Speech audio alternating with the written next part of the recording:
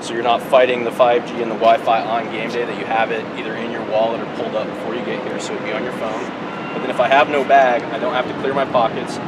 These are the new mags. You can see they're different than the ones you used to have to walk through. You literally just walk through, and that's it. It registered there that I'm good to go. I'm in.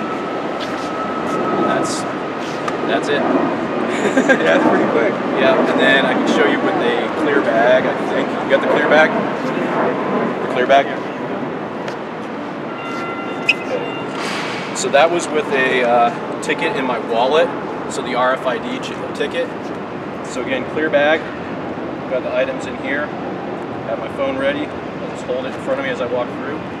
Same thing, no false positive, check me, I'm good.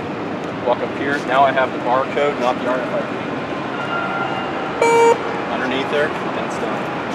So there'll be a sign on here, if you have the RFID, taps here, barcode goes here, but you saw both of them go fast.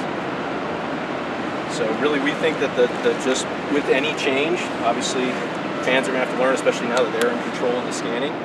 So we're going to have a lot of customer service staff out here the first game to help walk fans through, keep an eye on what they're doing, point them to the right direction.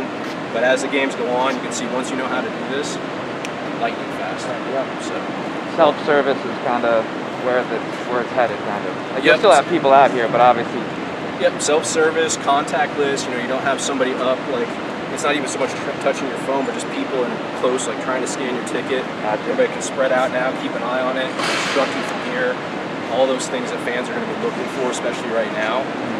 We feel like this accomplishes all of that. How many of these FedEx order? I thought I was, like I said, sorry, I was late, but how many of these?